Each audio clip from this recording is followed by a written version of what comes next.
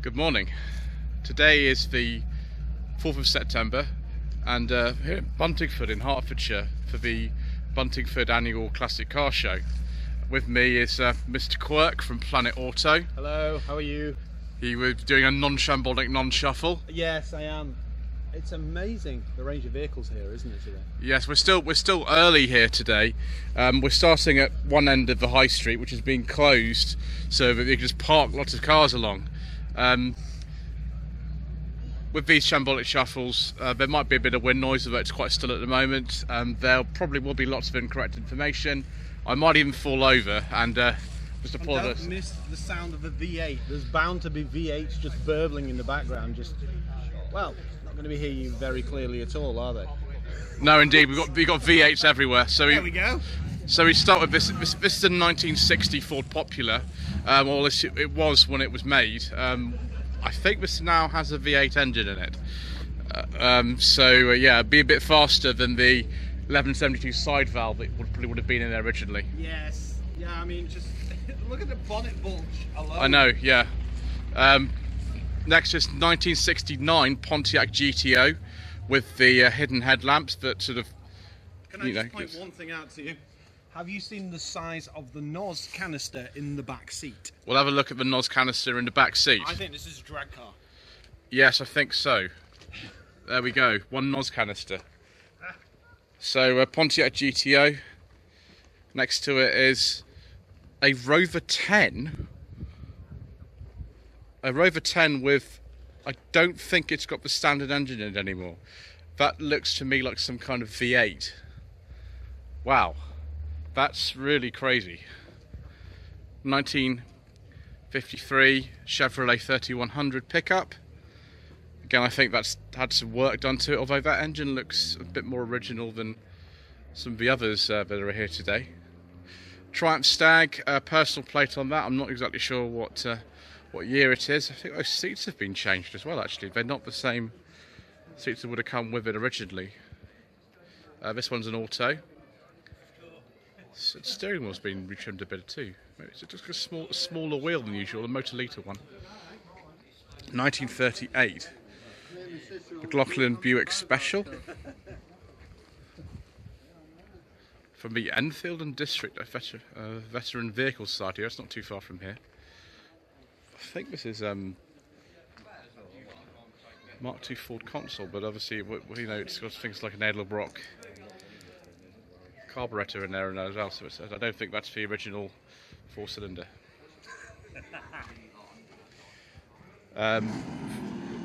Ford pickup of some description. I'm not exactly sure what this is really. There's a lot of American cars here today, so I'm not really sure. This colour's really nice. It's got a duck egg blue. 1972 Buick Riviera. I think a similar one to this used to be in a series called Due South in the 1990s. Someone's very kindly left the window open for me so we can see the green interior with white leather and piping. That is just extraordinary, as is the back end of this. That really is quite nice. I love the colour on this. Riviera by Buick. 1967 Ford Mustang. Let's just see if we can walk through there. There we go.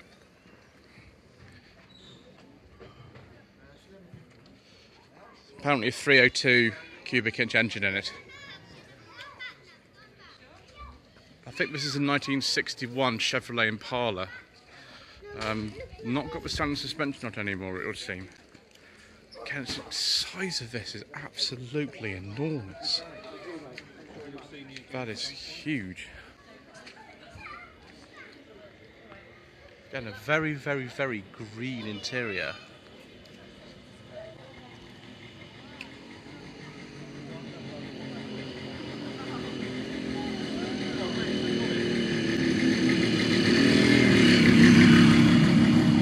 Old Kawasaki from the mid-70s.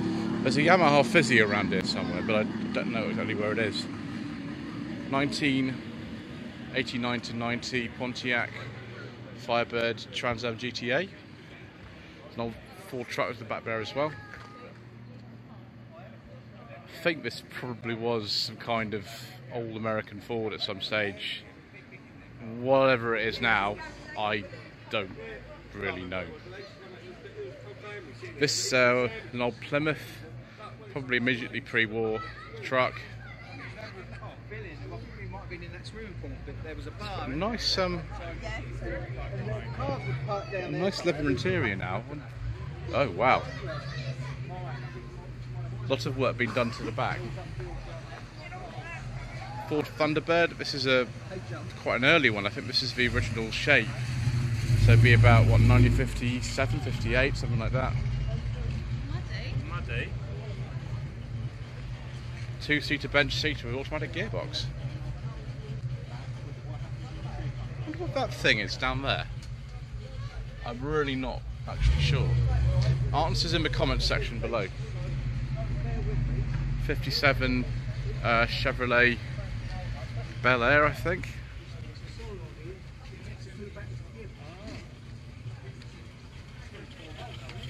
I think this has got a bit more power than standard. Yes, it's got a good drag gearbox in it. Ooh, Ford Mustang GT350. Trying to park in this place is a bit difficult. It's a 66. Another Ford here. I think originally it was a 1932 Doctor's Coupe. I think they called it a Doctor's Coupe or something like that. 1932 Ford. It certainly isn't that now. Well, the condition of a lot of this stuff is just incredible, viewers. It's really good. See, the roads are closed off. Next, 1978 Ford Cortina Mark IV 2.3S. Apparently this is one of only 2 Mark IV 2.3S's remaining, and the level of detail that the restoration that's been done on this car is ridiculous. We've even got mirrors on here to see the underside, and yes, the underside is virtually perfect. Of course it is. There we go, original sales receipt for this. Mark IV is one of the rarest type of Cortinas, and this is, well, it's one of the rarest type of Mark IVs. 1966 Austin A40 Farina Mark II.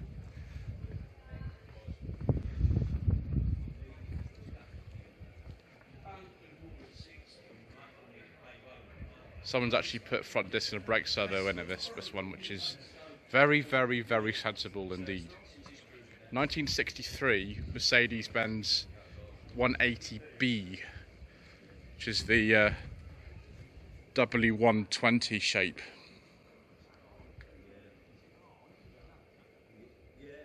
Local plate to the area, Hertfordshire plate AR.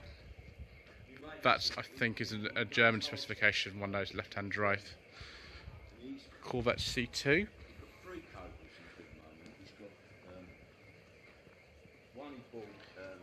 Jaguar XK8. Late Defender with personal plate.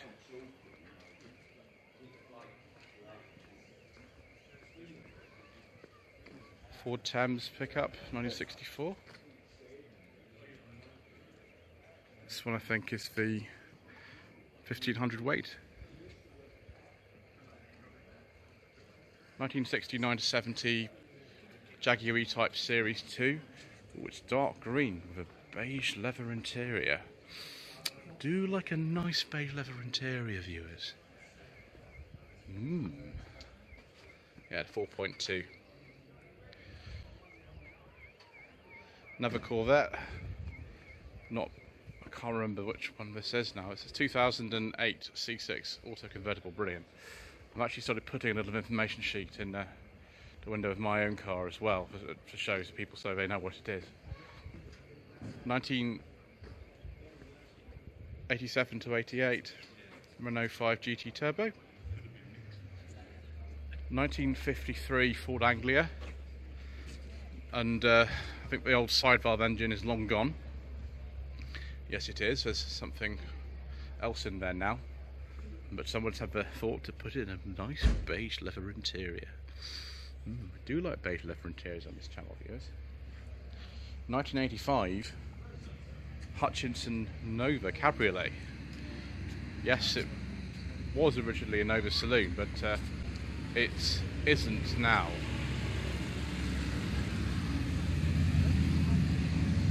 I mean, you don't really see too many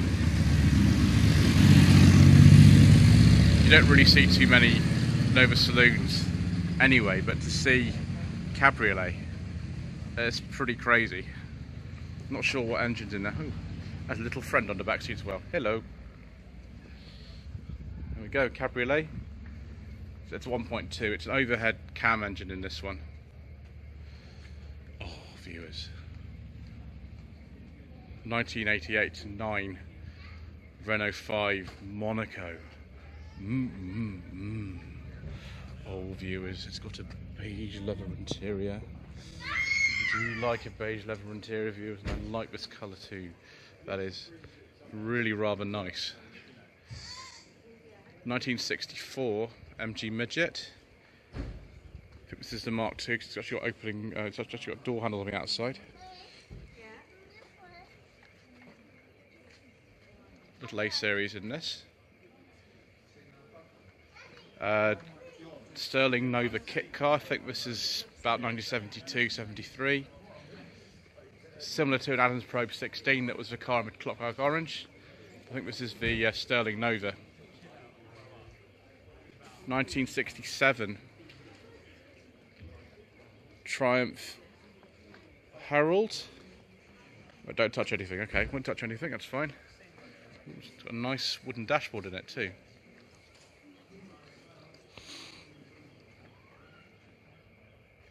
Yeah, it's Herald 1200. 1963 Humber Scepter. Very nice. Very, very nice indeed. Very typical of the period, the two-tone paintwork and the white wall tyres on that. Again, a lovely dark green colour. 1990 to 91 Mini Cooper 1.3.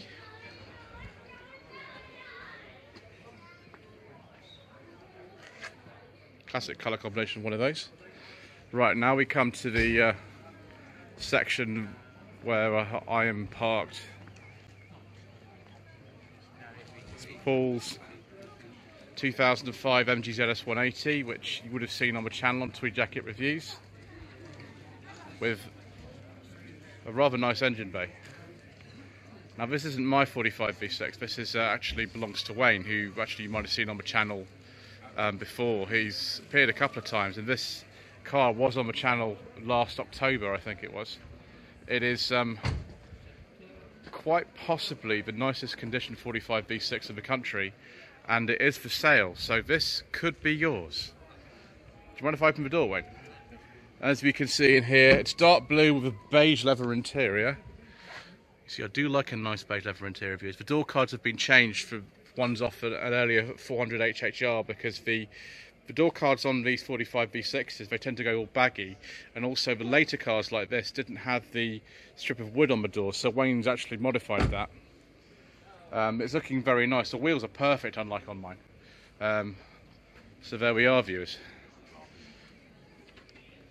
2005 MG ZS 120. This is the 1.8 K series variant. That's an engine cover actually off an MG7, which is the Chinese market version of the MG ZT. It's a little bit more kind of sort of proper really than just a generic one. Again, absolutely perfect as well. My engine's not looking perfect today, viewers. I do apologise. It's just the way that it tends to go on my channel. But yes, this is how I got here today, and Mr. Quirt from Planet Auto is still wandering around. 1994 to 5 AC Cobra replica. There's actually quite a few of these here today, but classic colour for the Cobras.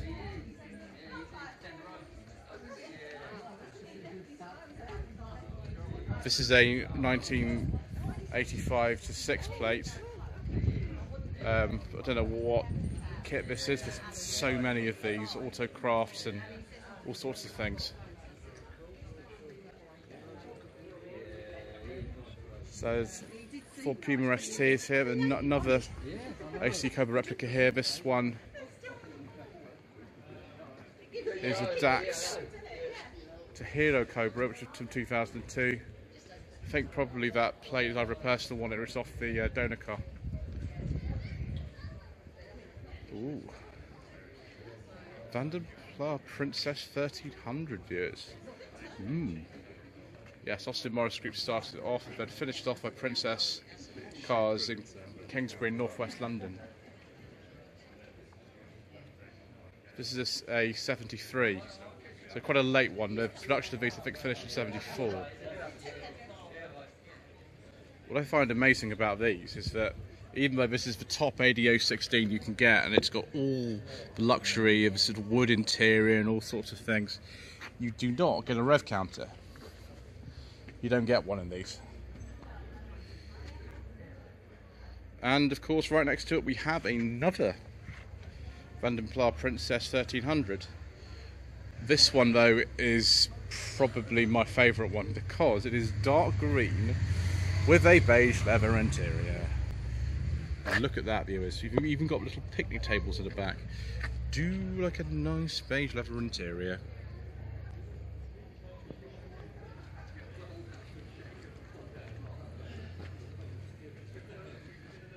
Next to it, 1968 Wolseley 1300.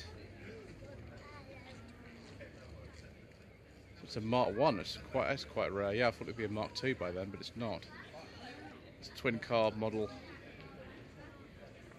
This one's got a green interior. Wolseley steering wheel as well. It's got a strip speedo. I think on the Rileys you've got a rev counter. Oh, you're wrong about that though.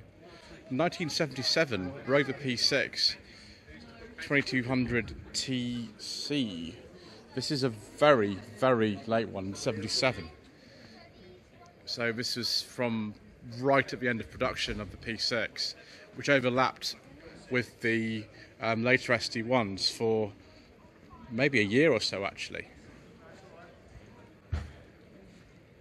1996 to 7 TVR Cobra with the door release button just underneath the wing mirror there. Typical crazy TVR interior. Slightly early one here. This is a 93 Chimera. That's not a Cobra Chimera. This is a Chimera 500. I get the TVR models mixed up. I do apologise, viewers. Chimera 500.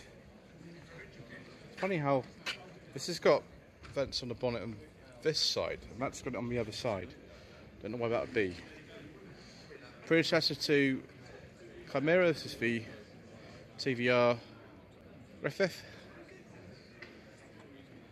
This is another 93 car. So I've got a little friend in there. Say hello to him.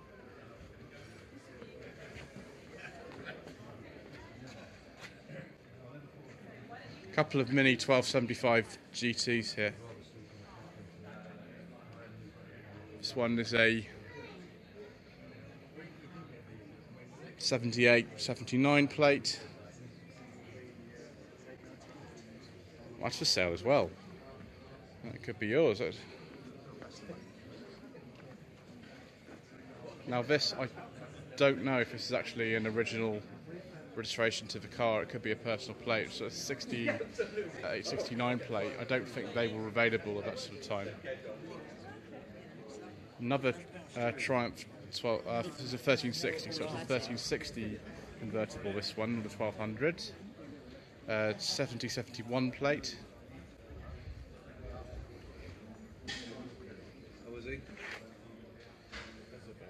A lot of them had the standard Triumph wooden material retrofitted. Again, another J registration, so 70-71 Triumph GT6 Mark III. 1985 Mercedes-Benz 380 SL. It's almost Dempsey and Makepeace specification, this one, the one that Michael Brandon drove in that series. So yeah, there were two of them. One was a white one, one was a grey one.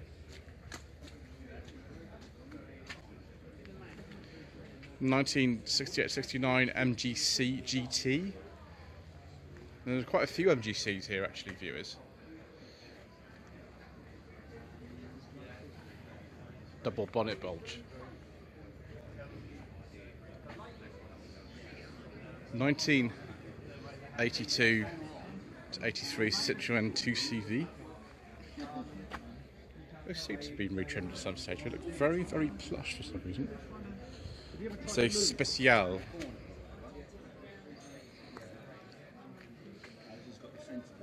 (2008) Lotus Elise R. Mark II shape. I thought she's. Oh, where's the information sheet? Yeah, Lotus Elise R Touring. 190 horsepower. That's off the Toyota Celica engine. Maserati Spider. Dark green and beige leather interior again, viewers. Triumph 2000 Roadster, sort of Bergerac type one. This will be about 1948, something like that. Here's the dicky seat in the back. Don't really fancy getting in there myself, viewers. It's even got little places for you to put your foot as you get in and out. And try to look elegant whilst you're doing it and failing miserably.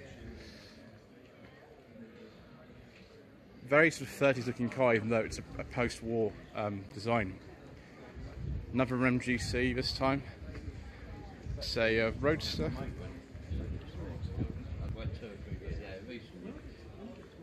I don't think I've ever seen so many MGCs in the same place, but there's another one coming up here as well.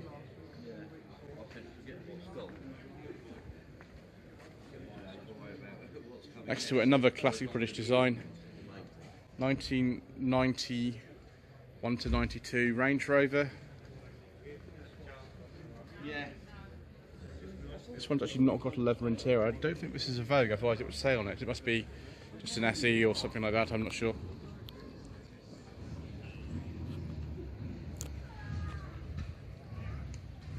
(1938) Austin 7 Ruby. Sort of like the one that Mr. Richardson drove on his Furious Driving channel. Then some motorcycles. I don't know a lot about motorcycles here, as I'm honest. BSA. A couple of Hondas. Actually, another Honda here. Is that a Fireblade or something else? I don't really know about motorcycle reviews. Well, there's some more of them.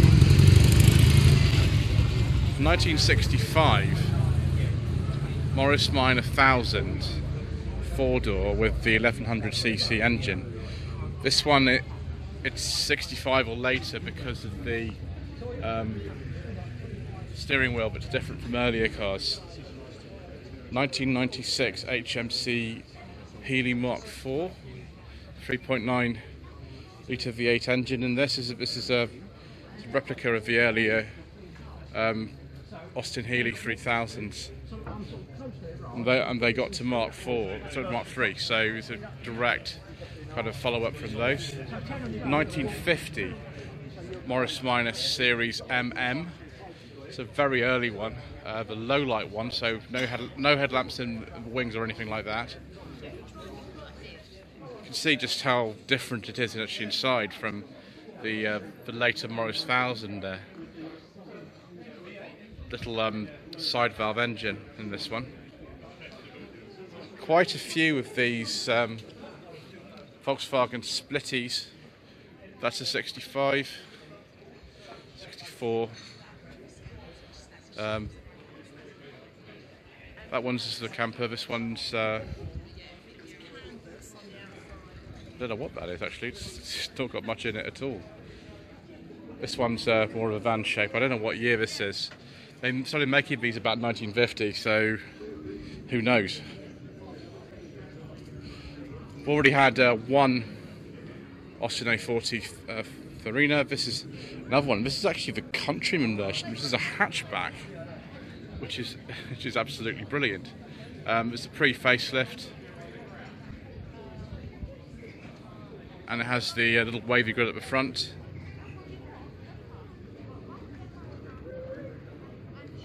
There we go, the wavy grille that Austin's had at the time. This is a replica Ford GT40. Although it says it isn't, it is a replica. We looked it up. 66 plate, but it is a replica. You probably wouldn't be driving someone who's been on the road if it was a real one. 1966 Morris Minor Traveller. Standard of cars actually at the show is extremely high. Really, really high, and this is no exception at all. What's interesting about this particular show is that all the local businesses actually remain open, and there seem to have plenty of people here who are enjoying themselves. Right, let's move a bit further down. Some more classic motorcycles here. Here's that Yamaha Fizzy I was talking about. It's got really, really tiny little tyres. There's sort of bicycle tyres on this. I think these were supposed to do 70, but they never really did. That's a P, so it's a 76, 77. No, sorry, 75, 76. Got that wrong. Yamaha 50, I don't know if that's a similar one to that. They've both got a moped, you can still sort of pedal to see if you can go faster.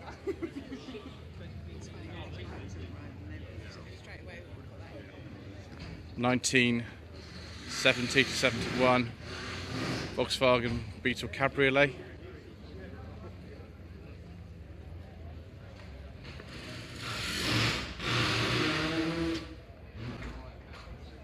Weird. Don't know what's going on there.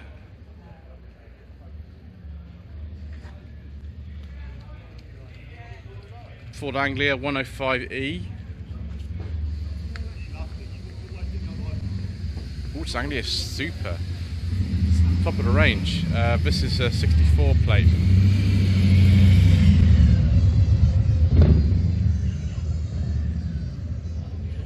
(1970-71) Fiat 500.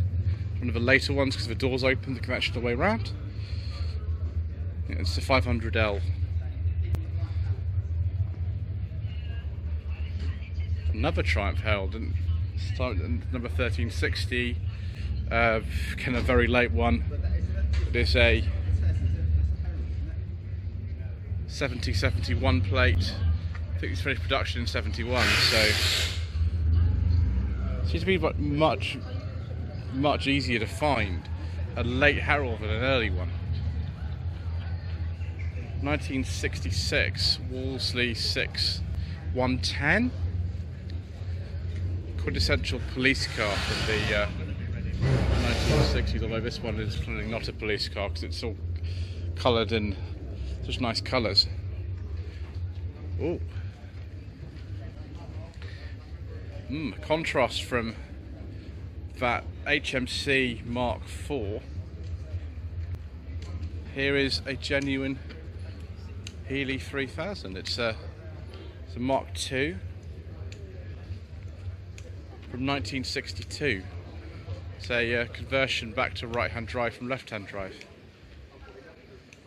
This is a Healy 106 BN4 from 1958, which is for sale as well.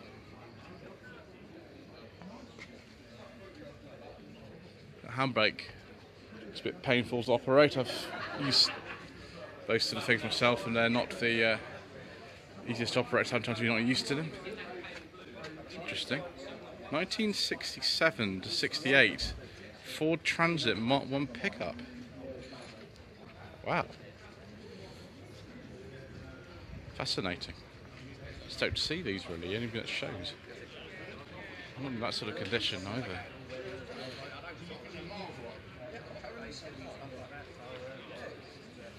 Lancia Delta Integrale.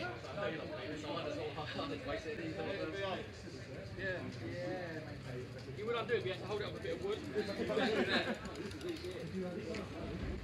1991 to 2 Nissan 300, Nissan 200 SX, sorry, known as a 180 SX in some parts of the world and other names. I think we'll finish here, this first part here, on this 1946 Austin 16.